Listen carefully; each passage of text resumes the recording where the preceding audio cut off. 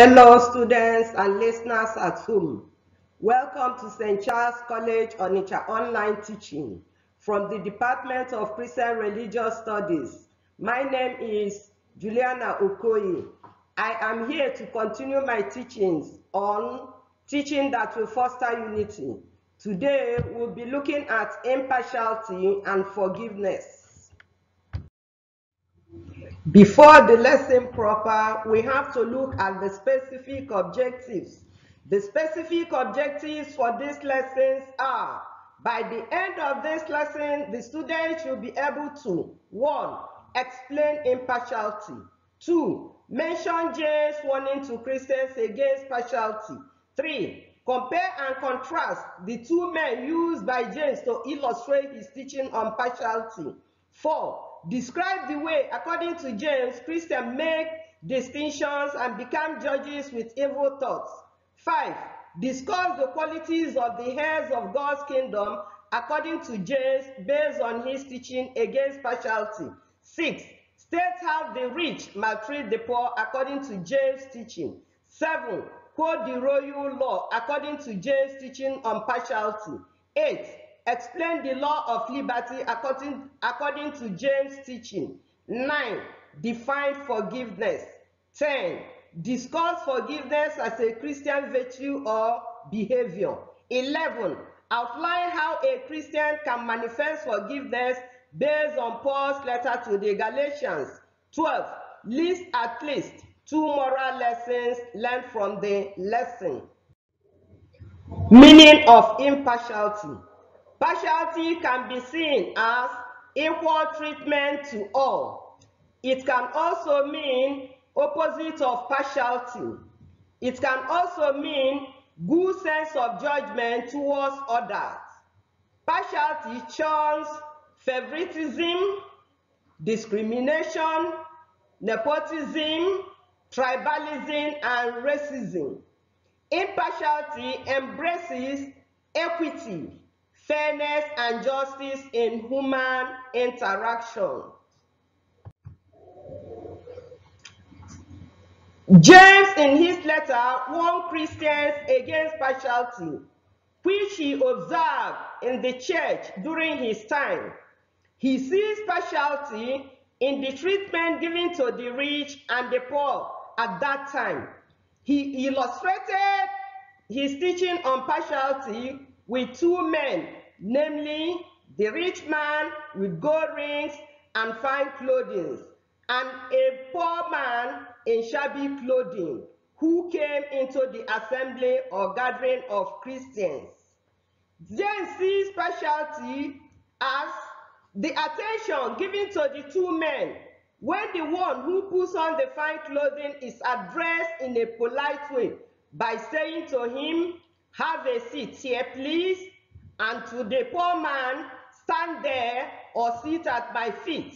By these 2 actions, Christians have made distinction among themselves and become judges with evil intention by dishonoring the poor man. James also taught that God has chosen those who are poor in the world, but rich in faith, to be heirs of the kingdom which he had promised to those who love him.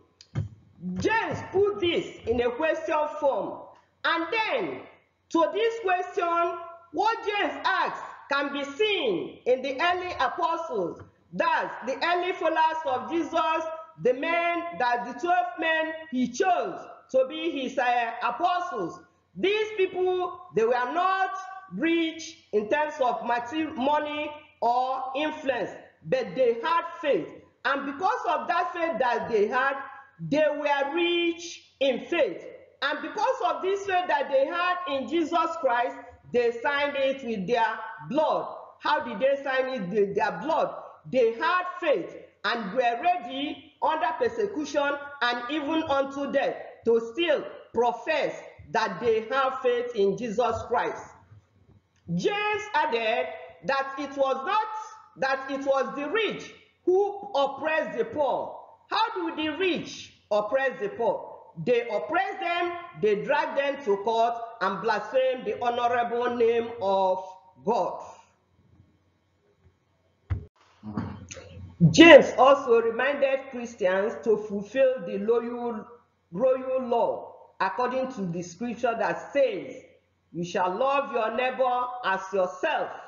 James also said that partiality is a sin, and whoever shows partiality is convicted by the law as a transgressor or sinner.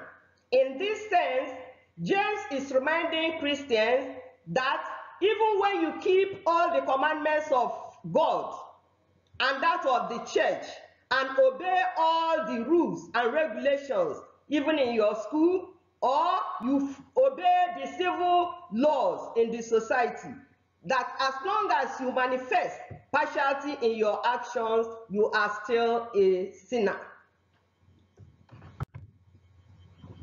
Christians also should strive to keep the whole law or the Decalogue, but who fails in one point has become guilty of all of it.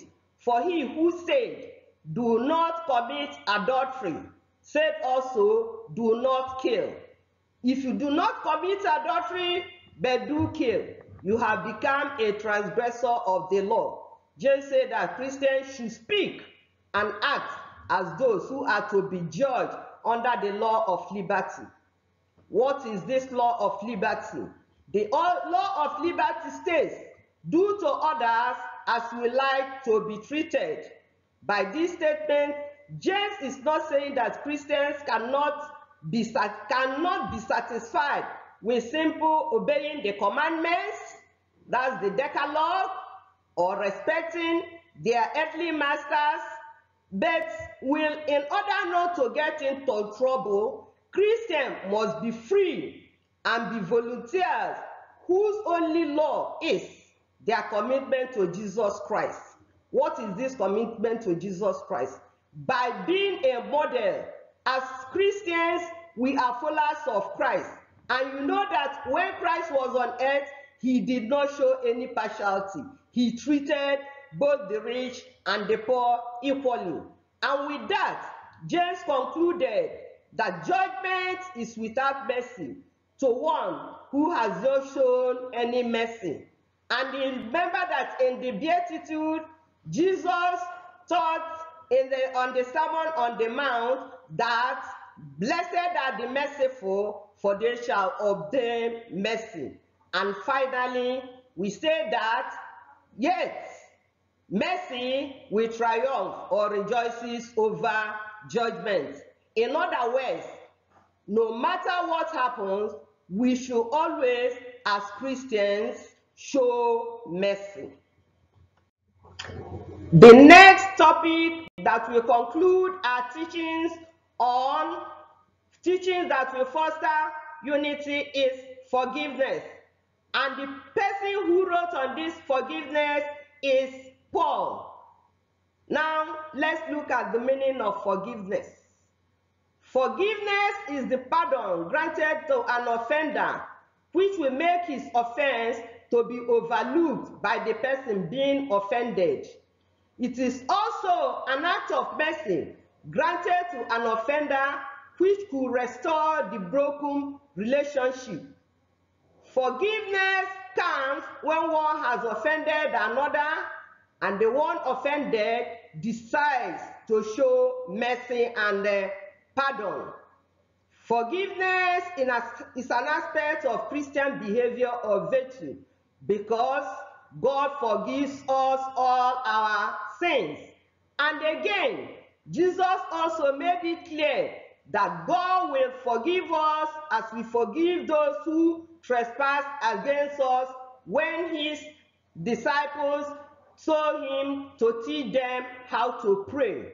Finally, we say that it is human to offend and divine to forgive. What do we mean by that? All of us are human beings. We have our strengths and weaknesses. But if we have the Spirit of God, no matter the number of times somebody offends us, we will readily forgive that individual. Paul, in his letter to the Galatians, advised Christians that if any man is overtaken in any sin or trespass, that those who are spiritual should restore the person in a spirit of gentleness, and not in a spirit of being very harsh or condemning the person. Rather, the person should be restored back in a sense of gentleness. He therefore concluded in his teachings to the Galatians that Christians should bear one another's problem, and in doing this, we fulfill the law of Jesus Christ. Having come to the end of this lesson, we have to look at the moral lesson that we have learned. One, we say that impartiality promotes peace and unity in the society. If you come to our society and there is no partiality, then everybody will be at peace, and then there will be unity in the society, and that will now complete on our teaching that will foster unity. Again, we have to look at partiality as a sin before God. By discrimination, by showing partiality, by showing favoritism or nepotism, we are showing partiality. And we say that partiality is a sin before God. Then, thirdly, we should treat everybody equal. Everybody is equal before God. The rich, the poor. After all, when God was creating man, he said, let us make man in our own image and likeness. There was never a time he said, let us make those who are to be rich and those who are to be poor. And because of that, everybody is equal before God, both the rich and the poor. Fourth, Christians should shun discrimination. What is this discrimination that we are talking about? Discrimination is unmerited favor you show to somebody that you like, and then you disfavor the other person that you did not like, and we say that discrimination is not a Christian virtue. Distinction between persons is not a Christian behavior. Assuming that you have a party to throw this party for everybody, both the rich and the poor. The rich will come in their richness, while the poor man will now come, and you don't expect anything from the poor man because you threw that party. Then we say there should be no there is no limit to forgiveness. Yes, Jesus, when he was ministering, when Peter asked him, Lord, how many times will my friend or somebody sin against me? To show that forgiveness has no limitation, Jesus gave him the number and said, you should forgive that person 70 times 7. And again, we say that forgiveness restores broken relationships. If you now forgive somebody who has offended you from your heart, the person will be very, very happy. And then the person will now see that you have no grudges or grievances against him anymore. And then the broken relationship will now be restored, and you start being friends again instead of enemies. We now look at unforgiving spirits. That unforgiving spirit leads to destruction. Yes, when you don't have this unforgiving spirit, you tend to revenge what somebody has done to you, or you tend to retaliate. And then in this retaliation, even in the Bible, when you say a tooth for a tooth, you may even try, because that person removed a tooth from you. In the process of trying to remove a tooth, you may even remove the 39 teeth in that person's mouth. And then finally, Forgiveness brings joy, peace, and unity in the society.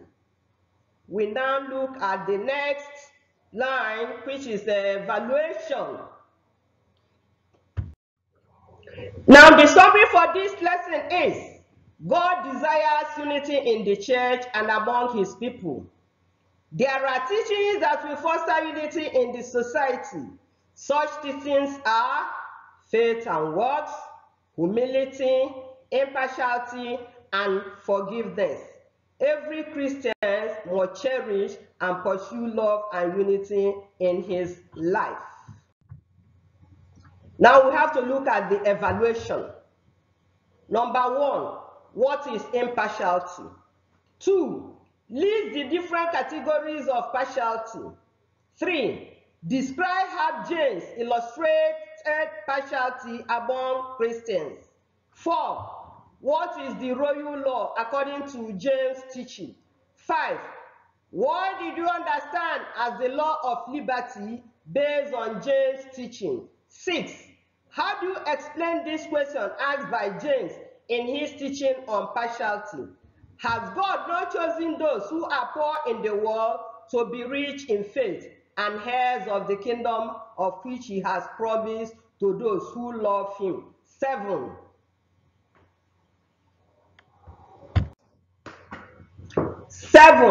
in what 2 ways do the rich maltreat the poor according to James' teaching on partiality? 8, quote the royal law according to James.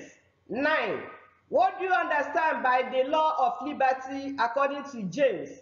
10, what did you understand by the term forgiveness? 11, how can a Christian, according to Paul in his letter to the Galatians, restore a man who had been overtaken in any trespass? For further inquiry, you can contact me on my WhatsApp contact, which is 080-338-10240. Remain blessed and keep safe.